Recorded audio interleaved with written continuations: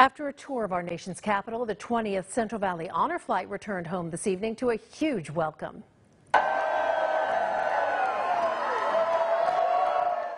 Fresno Yosemite International Airport was packed with friends and family, along with cheerleaders and a marching band.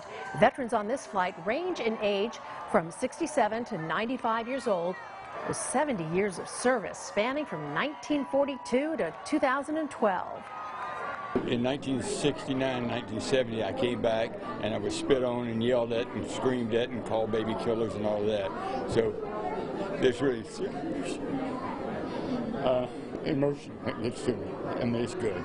I just can't explain my gratitude for the people. The Central Valley Honor Flight is made possible entirely by donations. If you'd like to help fund the next trip, we have a link on our website, yourcentralvalley.com.